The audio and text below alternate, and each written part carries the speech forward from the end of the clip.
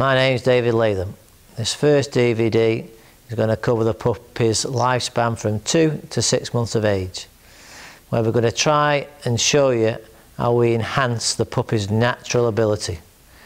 I mean, that word enhance is very important. I want to show you how we keep him happy, how we keep his tail wagging, how we develop his natural ability. There's no steadiness, there's no sitting, there's no staying. We want to keep that dog happy and keep it flowing. We're going to start off with just walking through the garden. Now, it's not just a stroll in the park. We're trying to encourage that puppy to be with us, to bond with us.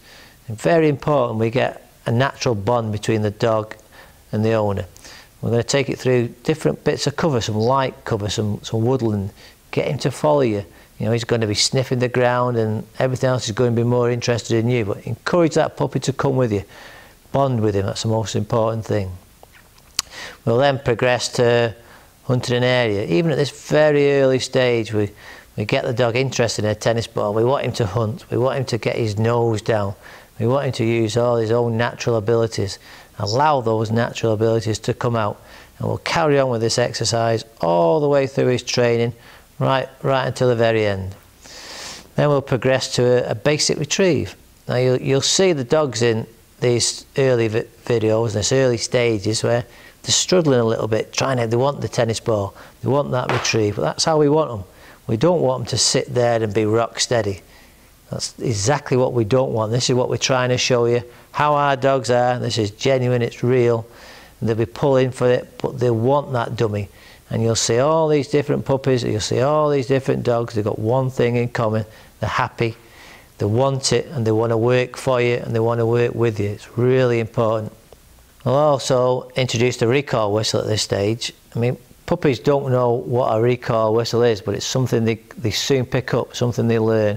Encourage that puppy to come to you. And if he doesn't come to you on the recall whistle, go to him, get his attention. You know, blow that whistle, encourage him, come back. At this stage of the game, you can be noisy, it doesn't matter. Then we're going to do a little bit of heel work. Again, they'll be pulling on that lead a bit. You'll see the dogs. This is the first time these dogs have been on the lead. It's exactly how they'll react. Some will be a little bit submissive, some will be like a bull on the end of a chain. It doesn't matter. You must get used to it.